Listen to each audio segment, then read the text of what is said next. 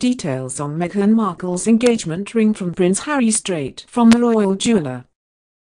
Prince Harry hasn't put a ring on Meghan Markle's finger yet, but when he does, a former royal jeweler knows what he may choose. With credits like Princess Diana's Swan Lake necklace and the 69-carat Taylor Burton diamond to his name, jeweler Stephen Barnard has the credentials to predict what to expect when we finally see Markle's engagement ring. "I think if Harry were to propose, it would be a ring with a large diamond, with a few little diamonds set around it," Barnard recently told the Mirror. He added that the ring would probably be platinum and modern since Markle is a young, stylish American. He doesn't think the ring will be a traditional style and will not feature a precious stone since they are dated. Barnard has years of experience making jewelry for the wealthy, including celebrities as well as royals, while working at Boodles and the House of Garrard. However, he now makes more affordable pieces for 77 diamonds at his own workshop. He says that times have changed in the world of jewelry during his 50 years in the industry, from large pieces with precious stones to platinum and diamonds.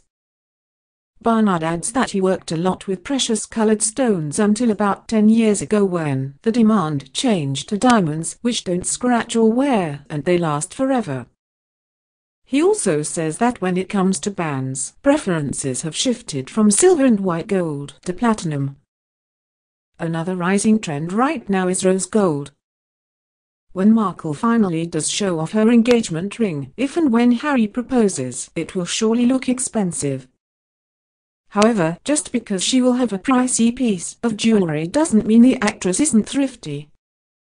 Recently, The Express spotted Markle carrying a doggy bag while getting out of her shuffle SUV and entering her house in Toronto, just one day after cameras caught Prince Harry kissing her on the cheek and lips at the Invictus Games.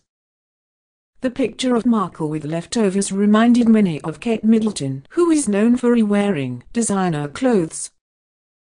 Of course, while carrying the takeout bag, Markle wore $495 Sarah Flint shoes. Tell us, do you think Barnard is correct in his predictions about Meghan Markle's future engagement ring? Let us know in the comments below.